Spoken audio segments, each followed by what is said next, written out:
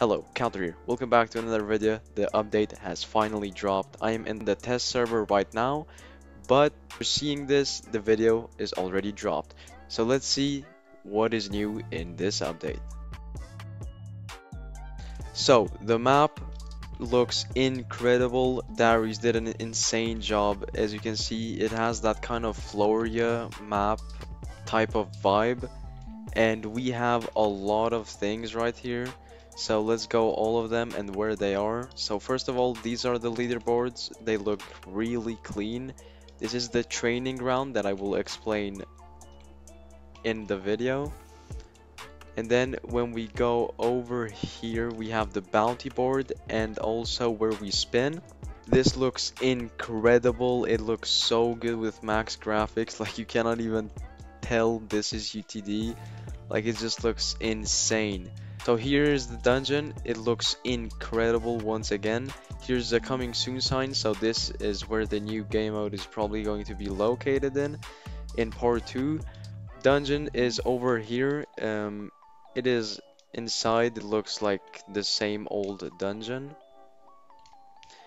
It looks absolutely majestic. Over here is the battle mode, where it got a big change on like how it looks, because the highest elo now shows over here, which makes sense to show over here. And then over here it will be showing the top 3 in the leaderboard avatars, middle being the first one and then it's second and third.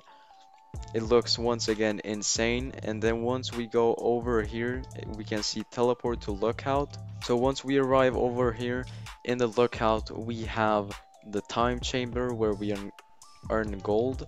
It looks very good.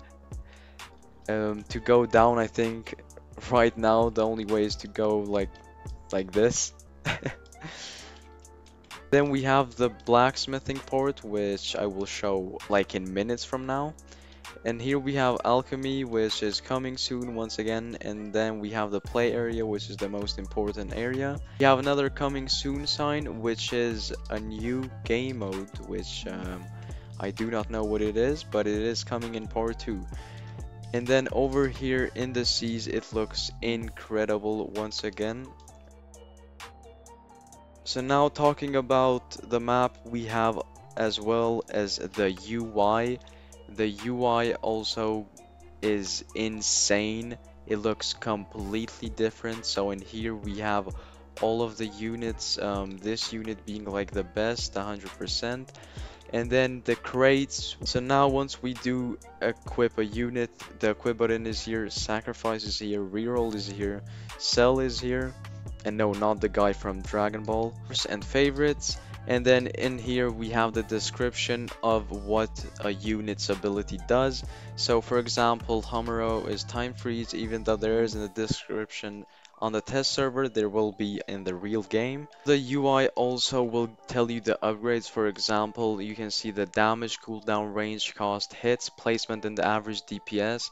So you have upgrade 1, 2, 3, 4, 5, and if it has more, it will display more. Now you don't have to go in a game just to test out the damage. You can genuinely just see it over here, which is an insane cool feature. I really like this feature.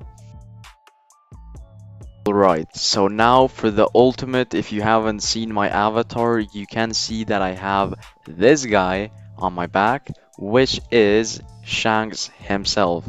He is called Shankya, bruv. Very original by Sloth or Darius or whoever named him.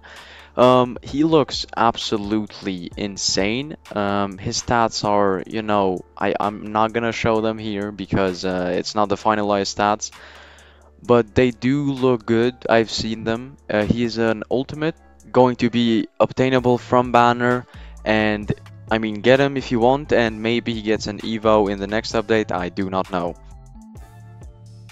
Now we have training ground. Train your towers to gain levels. Training ground is a very cool feature. It isn't broken, but it is still incredibly sick. So in here you cannot talk to this guy, but the training dummy is over here.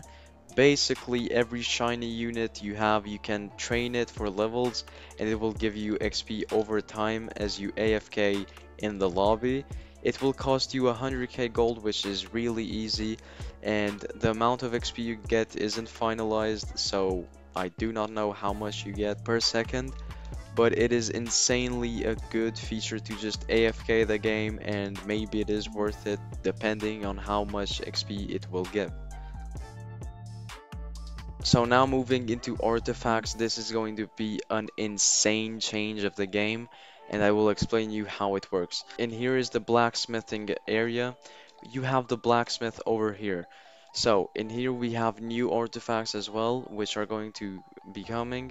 Cursed Hammer, Slaughter Demon, these are new, and there's going to be way more coming in the future. So how it works. So the way it works is, for example, if I want to get this cursed hammer, I would need like 10 black slime and 50 rubies, and then I can craft it. The higher the stars, the harder it is going to be craft.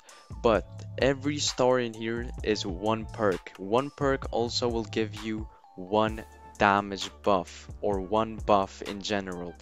It doesn't matter if it's a damage one, it's just going to be giving you a buff. So in here, Denji's Chainsaw is the best as of right now, so it has 5 stars. These 5 stars are 5 buffs inside the Denji artifact.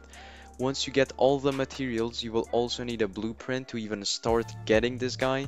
The blueprint is going to be a random drop map. I do not know which map because it still hasn't been finalized yet. And after you get the blueprint and the mats, which you will be getting from dungeons, you can craft this. Every craft will give you more XP. And in here you have the blacksmithing level. So the higher the level, the more percentage luck is going to be giving you. So once you craft this, you have these chances of getting the best version of your artifact. So for example, you can get a junk Denji's Chainsaw, a regular Denji's Chainsaw, a fine one, a superior one, flawless, masterwork, and perfect. Perfect giving you the best perks available as of right now, one being worse and worse. So basically you can craft a lot of artifacts until you get a perfect point 1, and then you will also get XP in the way, so you can get more luck.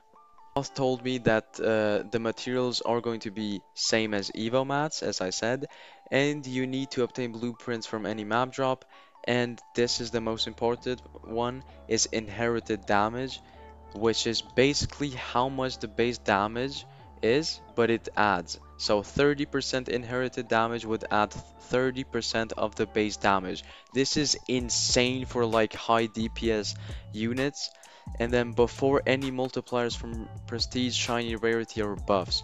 So this will be absolutely crazy. So the better the chainsaw, the more inherited damage you get, which is just a damage buff without perks itself. And now for the code, it is going to be called new lobby. I don't know what it will give you, but this is going to be the code, so definitely do not forget to use it, and why not just get free rewards. As this was the update, I maybe missed something because, as I stated, I'm in the test server. So if I missed something, I definitely didn't miss it in my live. In the comments, what do you think of the update? Keep in mind, this is part 1 of the update, so part 2 will be releasing maybe like in very soon time, maybe 1-2 weeks max, because next update is going genuinely to be insane.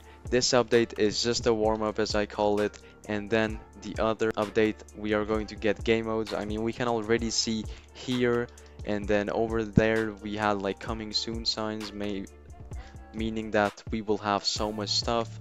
Alchemy over here, so I'm definitely hyped. Once again, tell me in the comments, don't forget to like and subscribe, and I'll see ya in the next one.